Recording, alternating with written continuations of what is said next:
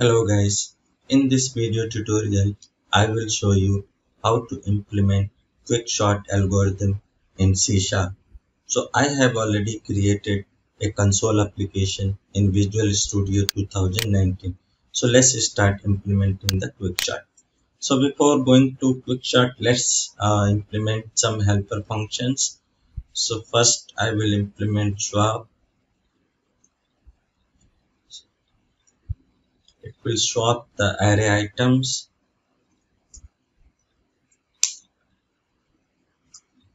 So we use the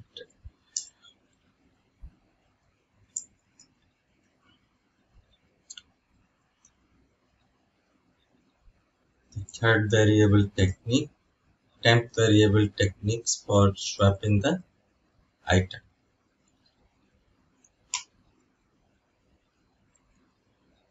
Then we need a partition function. The partition function will divide the array into two parts based on the pivot selection. So we will implement public static int partition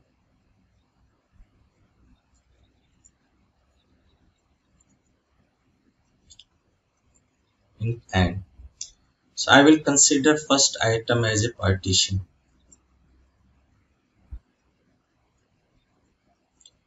Then we need a another variable swap index that I will set as a start. Then we will loop the array from start plus 1 and it will go till end of the array. Now we will check the current item is less than the pivot. Then we will swap the item. So let's make the swap as a static. So swap array I and start index. Swap index. Okay. And finally we will reset the position of swap. So we will call swap array start and swap index. So now our swap index position is in the last we will return the swap index position. Now it's time to implement the quick short. So quick short uh,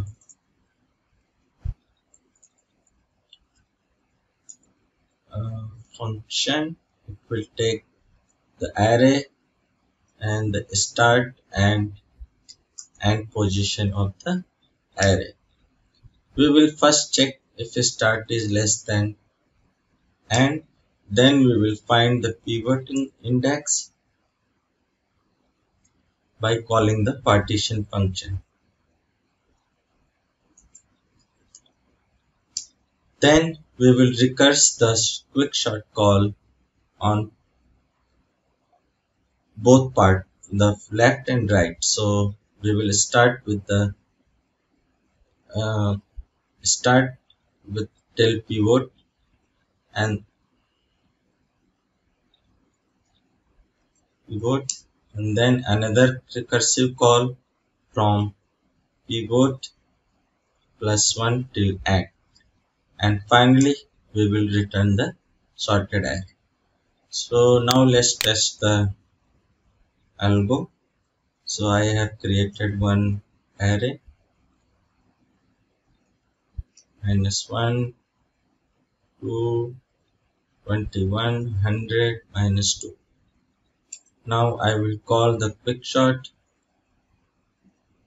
and then array dot length, and we will store the sorted result in the different variable, and then I will print the sorted array by using for each.